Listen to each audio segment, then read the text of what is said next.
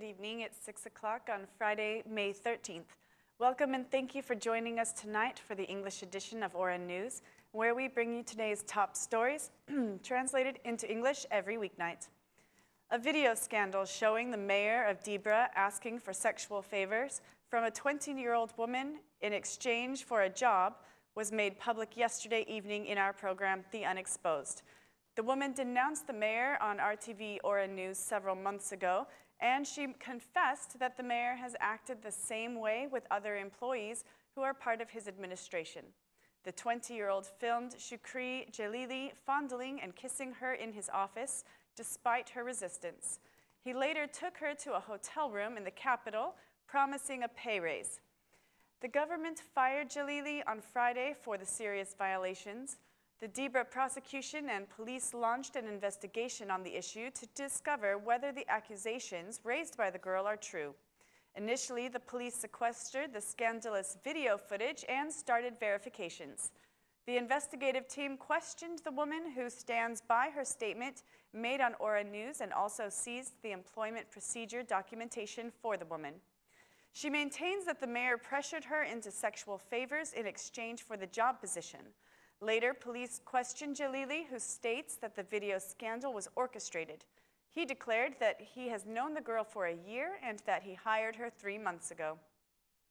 The former mayor of Dibra stands accused for dereliction of duty, attempted sexual harassment, and of passive corruption. Political parties have reacted harshly to the video sex scandal of the former mayor of Dibra.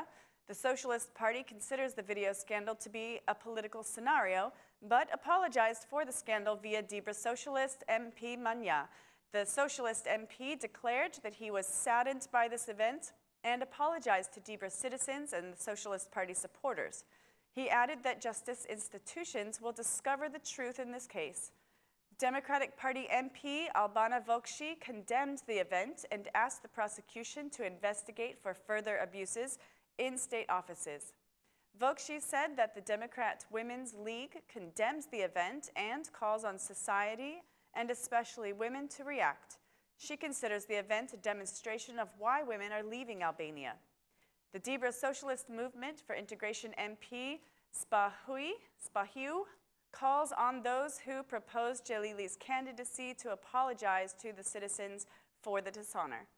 The Minister of Justice condemned the case and declared that such scandals deserve to be punished. The U.S. Ambassador Donald Liu commented on the video scandal of the dismissed Dibra mayor, considering the affair to be scandalous. Mr. Liu declared that the mayors should be an example to the citizens.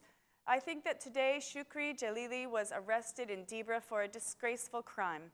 The other mayors of Albania should demonstrate better management and governance of the municipalities they are heading. For this reason, we are happy that we have had the opportunity to cooperate with the Fier City Hall through our program of local governance so that we can improve the service that is offered to the citizens, declared Ambassador Liu during a meeting he held in Fier City Hall. The Association for Local Autonomy condemns the unprecedented act of the former mayor of Dibra. The vice chairwoman of the association considers the video scandal to be shocking.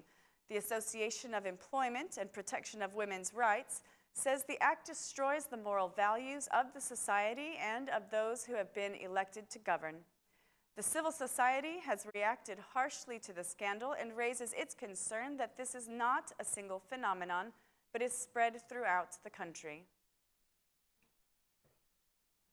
The Ad Hoc Commission on Justice Reform gathered today. The majority and Democrat members agreed on technical issues of the Constitutional Court chapter, but have left other political issues unsolved. The formula for selection of Constitutional Court members still divides the parties, and this issue will be discussed in the future. Today, we reviewed the chapter for the Constitutional Court. The political issues are still unsolved. Today, we agreed that the political issues will be discussed later, declared a Democrat MP. The Socialist member of the Ad Hoc Commission, Maiko, emphasized the importance of time in the adoption of the reform and added that the constitutional package can be adopted along with the legal package.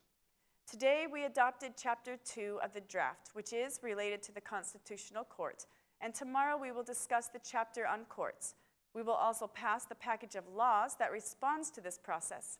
The most important thing is that today's discussion was calmer than previous ones, said the Socialist MP, Maiko.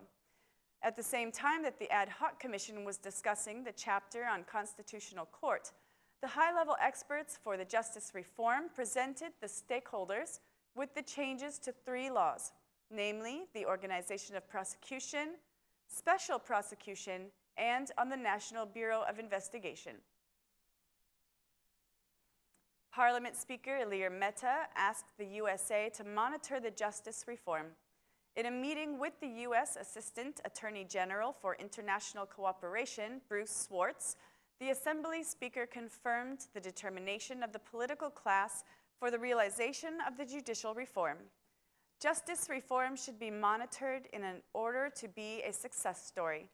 This profound reform will serve to increase the professionalism and integrity of the justice system, increase public confidence, and improve the business climate in the country. We are determined to move forward with the reform and the completion of other legal acts as a necessity to effectively fight corruption, organized crime, and the end of the culture of impunity in Albania, said the Assembly Speaker. The senior American official, Bruce Swartz, expressed the particular importance that the U.S. is paying to the adoption of the reform and noted that the Department of Justice and Assistance Missions OPDAT and ISATAP will continue to contribute and support the strengthening of the agencies of law enforcement in Albania. During the meeting, they discussed the cooperation for the refugee crisis and the need for a better coordination between countries, particularly in the field of exchange of information between intelligence agencies and law enforcement agencies. The Democratic Party submitted a request to the Central Election Commission asking for information about the self-declaration process. In its request, the Democratic Party asks the Central Election Commission for a full list of public officials, including the 140 MPs, the Prime Minister along with other ministers, and of 61 mayors, all who turned in their self-declaration forms by May 4th. The Democratic Party is asking for the publication of all self-declaration forms on the official webpage of the Commission within the 15 days deadline. The Albanian government is preparing several legislative changes which will increase the transparency of exploration and production of hydrocarbon companies. Stakeholders are being consulted about the changes with the aim to give more rights to state companies, especially considering taxes. Up to this point, exploration and production oil companies have been operating with the same tax rate without a time limit by creating losses in the budget. Through the new law, the companies will be entitled to operate with the same taxes only up to 10 years after the start of production. Also, the legal changes set new procedures that increase the guarantee in case of transfer of shares with the aim to stop offshore occurrences. With these changes, the ministry has the right to monitor the sale of a company's shares, especially in cases when they sell the shares to unknown companies. The draft law creates the Scientific Petroleum Institute, formerly known as the Institute of Oil and Gas, which will increase technical and scientific competencies of Albania in the hydrocarbon industry, especially in the activities of hydrocarbon exploration and production. That's all for our English edition this evening. Please join us again Monday through Saturday at 6 p.m. for your local news in English. My name is Mari, and on behalf of Aura News, thank you and good night.